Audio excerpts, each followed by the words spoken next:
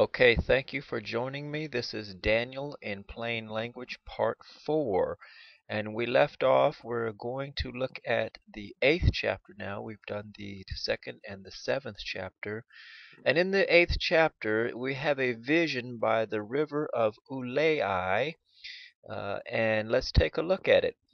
And I looked up and lo, and I looked up and I saw a kingdom ram, with two armies or horns, both having great striking ability.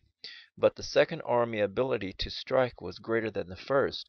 And I saw this kingdom taking and overthrowing kingdoms, pushing toward the west and toward the north, and the northern and southern kingdoms of the world. There was no other kingdom which could resist him, and he did just whatever he wanted to do, and all feared him worldwide. The defeat of the first world system in times. And I, and as I considered what this might mean, look, a western kingdom as stubborn as a male goat arose up afterwards, which, unlike the usual kingdoms of the world, its government was not unto the people, or touched not the ground.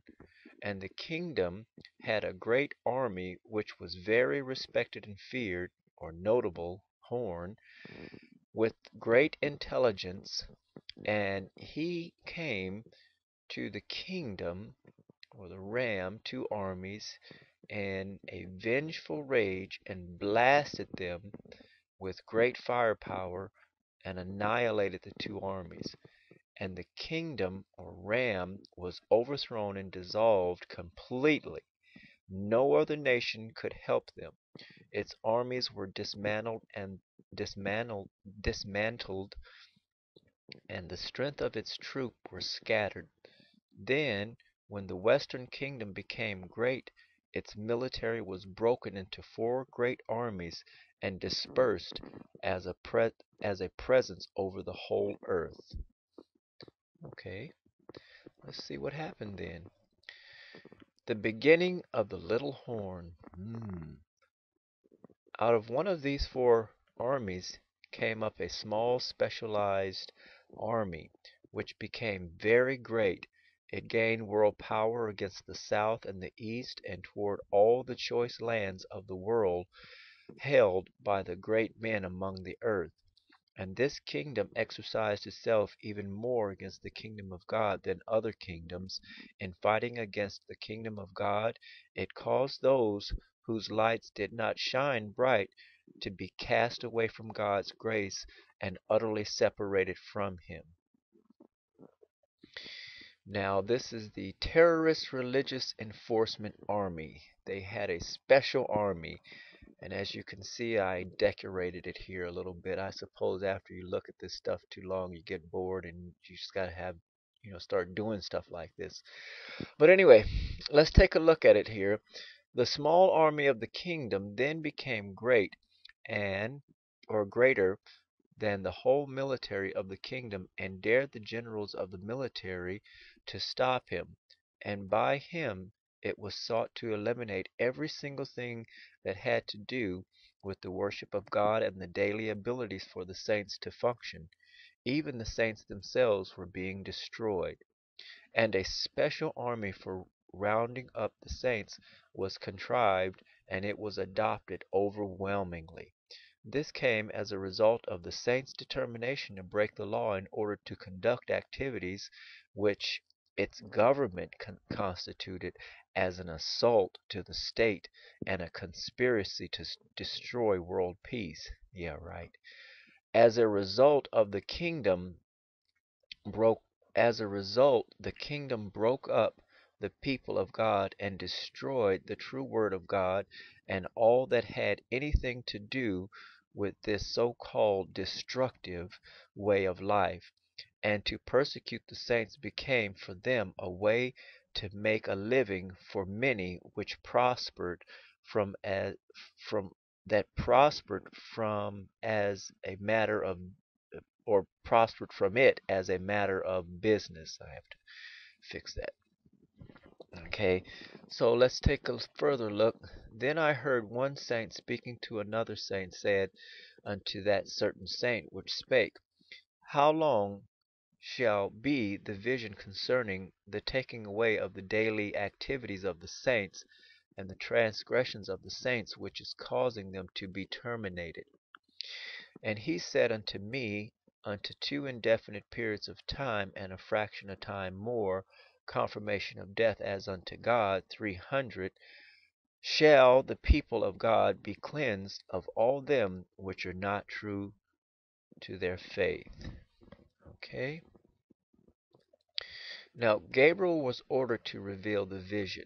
And it came to pass when I, even I, Daniel, had seen the vision, and sought for the meaning, then behold, there stood before me as in an appearance of man, and I heard a man's voice between the banks of Uliah, which called and said, Gabriel, make this man to understand the vision.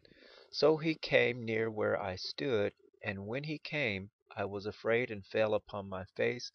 But he said unto me, Understand, O son of man, for at the time of the end time, or that is, the end of the war between good and evil, shall be the vision. Now as he was speaking with me, I was in a deep sleep on my face toward the ground, but he touched me and set me upright.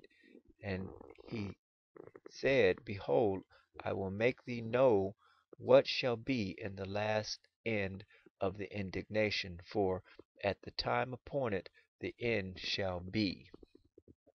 Okay. The end time kingdom spoken of in the likeness of current kingdoms. Now be careful here. Again, one more time. Get this. End time kingdoms are spoken of in the likeness of current kingdoms. He's using the current kingdoms to explain and make it clear to Daniel what's going to happen as a result of these end time kingdoms. Just as in Revelation it talks about Mystery Babylon, and it references the 7 heads or the kingdoms that have passed to explain what the kingdoms to come will be. So, okay, let's look at it. The 2 ram horns are inferior kingdoms signified by like kingdoms of the current times, Media and Persia. And the rough goat, stubborn kingdom, is a prevailing strong kingdom signified by the kingdom as such of the current times, Grecia. And the great horn between its eyes is the strength of its army, which is in completeness of perfection, that is, 10. When they break the armies into the 4 kingdoms, the powers of the great horn army will cease, and in the latter end or the end times of their kingdoms, when the transgressions are come to the full, the king of fierce countenance and understanding dark sentences shall come to power or stand up, and his power shall be mighty, but not by his own power. And that's where you get the 2 horn lamb-like horns in Revelation 13 and 11. And he shall destroy wonderfully, and shall prosper in practice, and shall destroy the mighty and the holy people. And through his policies also he shall cause craft to prosper in his hand, and he shall magnify himself in his heart, and by peace shall destroy many. This idea of peace, or seeking peace by eliminating or eradicating those organizations which they deem destructive, which Christianity will be at the top of the list. And he shall also stand up against the Prince of Peace, but he shall be taken down without a fight, or that is, broken without hand. And that kind of gives us an idea of the interactions there of the goat taking out that first world system, and how the great fierce leader came out of the 4 kingdoms that came from the goat, which was the one army that knocked out the ram or the first world kingdom in time. So you kind of start to get the big picture. But we'll learn more. There's still a lot more to come. We'll look at chapter 9 next. Thank you.